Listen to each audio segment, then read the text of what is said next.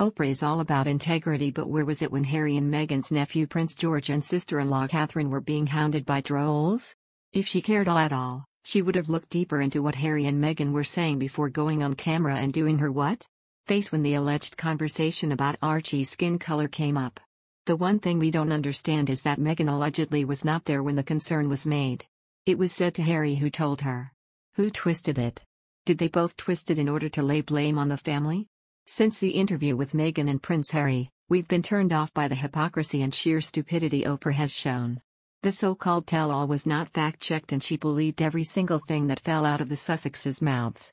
As soon as those headlines started coming in and Oprah learned they were exaggerating or downplaying her life, she was furious. This tarnished Oprah's credibility as one of America's best interviewers, and even now, nearly 8 months later, it hasn't fully recovered.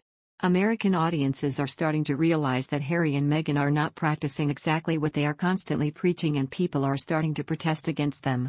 Oprah knew she needed to separate herself from them for her own good. An interview was a slam fest to get back at the royal family for not giving them what they wanted, free rein to do what they wanted. There was plenty of support for Meghan when she claimed to be suicidal. In fact, it was all over the media that Samantha Cohen and an array of people were helping her adjust to her new life. Oprah is a journalist and has done plenty of interviews before the train wreck Sussex whine-fest. The reason we bring this up is because since the interview went public, the royals, more specifically the Cambridges, have come under fire from the Sussex Squad. All this comes after Meghan told Ms. Winfrey that her sister-in-law, Catherine, made her cry prior to her 2018 wedding when it was the total opposite. We've reported how Meghan allegedly bullied Princess Charlotte with the help of her then-BFF Jessica Mulroney, which ended up resulting in the dress not fitting properly. Also, it was reported either before or after the wedding, Catherine had to give Meghan a dressing down when she was told that she'd been yelling at the staff, according to Micky.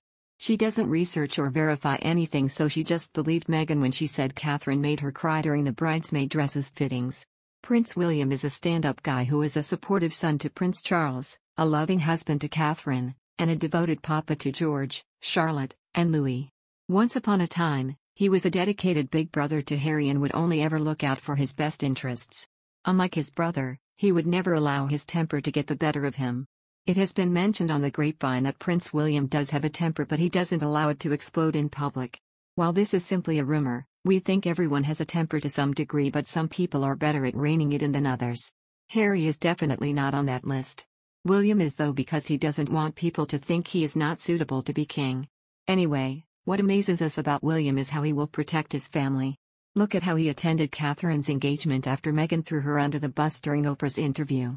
When a journalist asked if the royal family was racist, William had two options: ignore the question or answer it. He answered it. If he hadn't, it would give the press the chance to do what Meghan and Harry expected they would do: print untrue articles. After all, the Sussexes used the never complain, never explain mantra to their advantage.